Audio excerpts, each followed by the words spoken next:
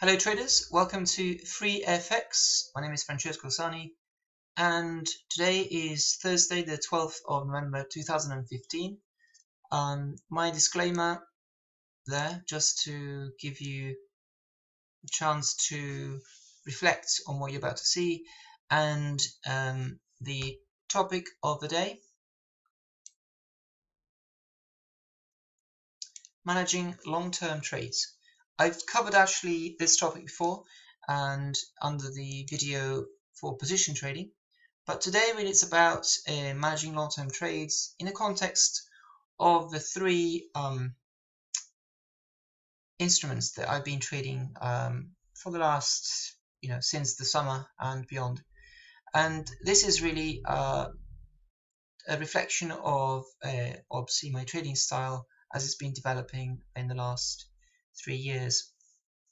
I'm a retail trader, so I trade for myself, and this is really very much a reflection of my own limited experience, but I hope that it will be of value to anybody who's in a similar position and just maybe trading this particular set of instruments. But if you do trade Forex, maybe this video is for you, I hope. So just very briefly, I'll start with the conversation with the pound Kiwi. The pound Kiwi here is the one instrument, the one pair that I've been following for more than a year now, and it has provided me with a lot of wins. But I've actually changed my approach since sort of before the summer and started really trading it long term, because I think that is where this is heading. So there are two reasons why I chose this pair. One is because I've been trading the pound against the euro, and the one other trade that I have on is a short euro pound. You can see that euro pound has been making quite some substantial losses. So if you measure this, you'll see it's over 400 pips, and that's since the middle of October. So basically in the last month, that's how much it's lost. It isn't quite a big mover compared to the pound Kiwi, but it's a steadier mover, because if you look at what it's been achieving with a weekly chart, for example, you can see that the bigger trend, since the great financial crisis, it's been to the downside. Okay, and if you wanted to put some lines to it, you could see quite clearly that it was that sort of a pair. Just quite basic lines like these can show you exactly what I mean. Okay, you can even make it a channel if you wanted to, but that's really where we are. So this pair really interests me because it has this potential of making returns over time, and certainly doesn't cause you as much stress or heartache, because it's, in a way, it's a safe pair, with the ECB maintaining its quantitative easing policy, downgrading the euro and trying to make things cheaper for exports and to kickstart the economic recovery.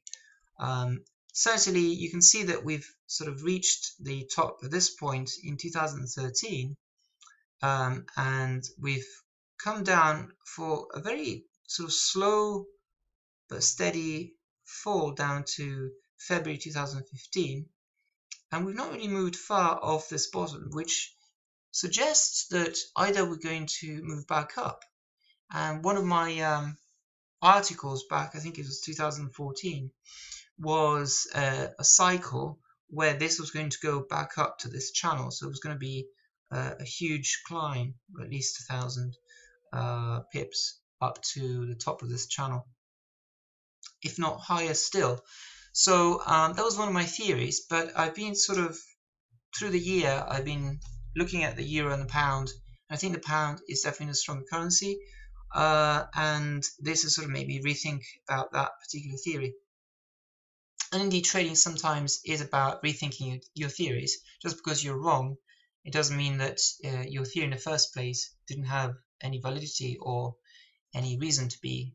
At this point, the pound is the stronger of the two currencies, also against the Kiwi, because going back to our Kiwi pound, you can see even on the weekly calendar, sorry, weekly chart, that the calendar of events we've had so far, with the pound sort of not speaking hawkishly about its rate rise in the near future, has not stopped this pair from rising quite a bit. From April of 2015, it went, from 193, okay, to this essentially 253. Okay, so that's 6,000 pips. It's a huge climb. Now I'm as speechless as anybody who hadn't spotted this until after sort of midway through this trend. But what I'm speechless about is the fact that I certainly really value this pair, because it does, in spite of the pound's recent dovishness, it does actually represent a view of the pound, which is to the extreme end, because although the Kiwi has been losing against the dollar quite steadily, as you can see on the daily chart of the Kiwi dollar since here in July 2014, 0.89, 0.88, we come down to a low here in August of this year of 0.62. Okay, that's 2,600 pips. Okay, in the space of a year. So it's kind of been moving like the euro pound steadily down from this top, and there's certainly more room to move further down, because if we look at the weekly chart, you can see where we are, but we certainly have more room downwards. Now, you might say that this is a long-term uptrend, and certainly I've been devising that in previous videos so that this represents a line and we come to the bottom of it. Just like on the weekly calendar, you can see that we've come to the top, okay, of this channel at the moment in the pound New Zealand dollar, and we bounced off it. But the previous bounces were quite more dramatic. I think this might be potentially less of a bounce, but I could be wrong, so I'll have to wait and see. So let's go to the topic of, we're halfway through the video, so let's go to the topic itself, the topic du jour, which is the managing long-term trades. So how did I get into long-term trading? This is really on this pair particularly, because I saw that the potential in this was over time to gain a lot of traction and maybe have some corrections like this. In fact, when it got to these levels, it started to feel, the feeling started to sink in that it was going to be too good to be true. This was going to correct at some point. I didn't know when. This was the huge candle that we had on the day that the so-called Black Monday on the 24th of August, and so this really made it clear when this candle retreated all the way up from 253, okay, all the way down to 237, that that's 1,600 pips, by the way. So when that retreated in a day like that, it made it clear that there was obviously going to be a struggle to get further up. There was some kind of resistance here, or some orders that didn't allow this to progress further. And sure enough, we came to this level at 245, 246, and there was resistance, and supply sellers came in and came back down to here, okay, the 225. Now, I've been long since basically Black Monday. I closed one trade over 500 pips in profit, and I re-entered because I thought that once we've broken through the 240 area, which had been resistance, as you can see, for a number of weeks, we would basically close the day above it and continue higher. That didn't happen. Well, it sort of went in my favor for a little bit, and then it came back down. I stayed with that trade, can you believe, from that week in August, and we're in November. So managing that has been a learning experience for me, because I've looked at my account essentially dwindling in terms of the equity, all the way down to about a maintenance margin of about 60% of the total. And the outcome of that was that I had basically not just this trade on, obviously, under two trades, one euro pound short from the 17th of July. This particular trade, the euro pound, came down to about 500 pips against me. And currently, as we speak, it's only 120, I say only, but about 120 pips against me.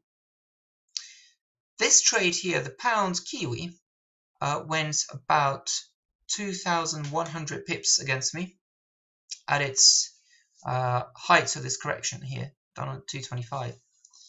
And now we're at 232, nearly 233.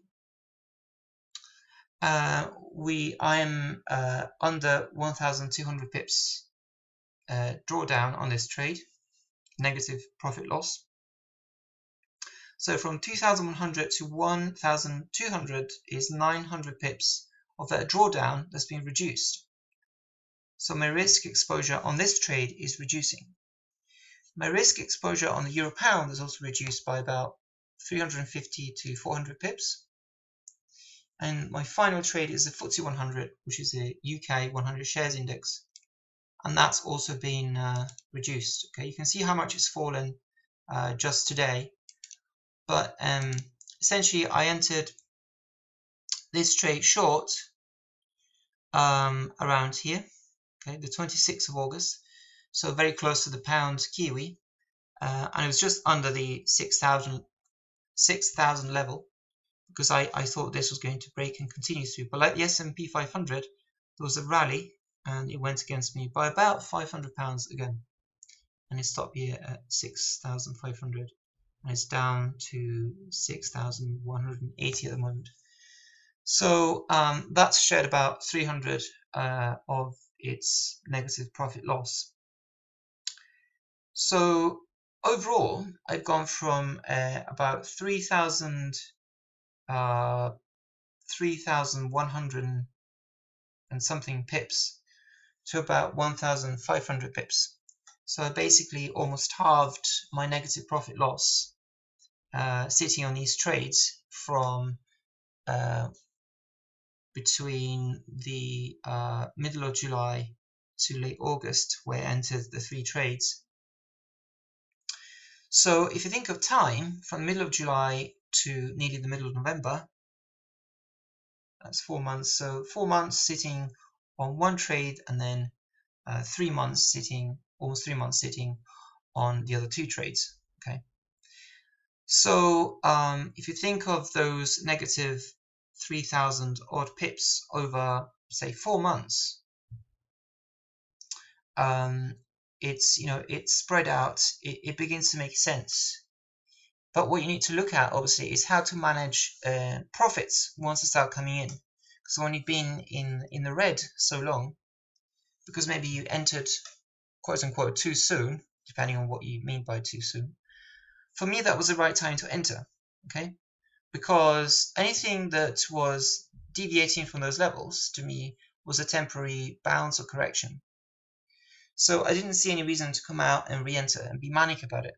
So you have to think what your strategy is. So, and there's a difference between accepting a loss and actually taking that step of accepting a loss because it's part of your plan. So even if you're not in a loss situation, you're going to, because you're spanning such a huge amount of pips of movement that is part of this game, position trading. So my target is overall these three trades about 6,000 pips. So you can see how it's going to take time for that to happen, and my trades may not finish at the end of the year neatly at Christmas this year. They may have to continue into next year, but that's part of it. So I hope this makes sense, and if you have any questions, please leave comments, and I hope you enjoyed the video, and I'll see you on the next FreeFX video, and good luck trading up there. Cheers.